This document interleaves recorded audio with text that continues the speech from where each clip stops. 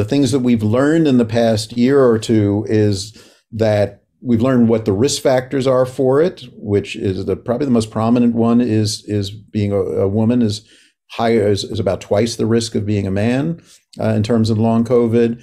Age is somewhat related to it. The severity of your initial infection is somewhat related to it, although not perfectly. Some people will develop long COVID and their initial infection was quite benign. The things that you can do to decrease the chance of it include being vaccinated, include taking Paxlovid. There's one study that shows taking an anti-diabetes medicine called metformin lowers the probability of long COVID some.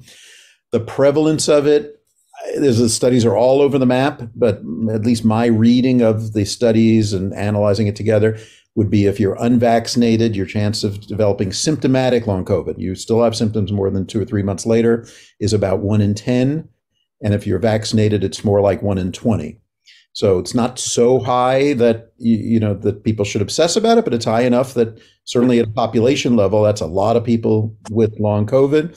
Probably there are 4 or 5 different things that might be going on physiologically, whether it's persistent pieces of virus or your immune system staying over vigilant, or your body's immune system attacking itself, or your clotting system getting a little bit out of control. Probably all of those things go on in different people, and that makes treatment tricky. There is no treatment that's been demonstrated to be beneficial in it. Lots of things being tried all over the place.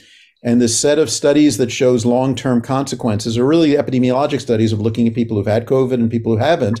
And you see higher rates, and they're good, very well done methodologic studies, most of them out of Washington University in St. Louis, showing higher risk of things like heart attacks and strokes at a magnitude that's not that different than having high blood pressure and not having it treated.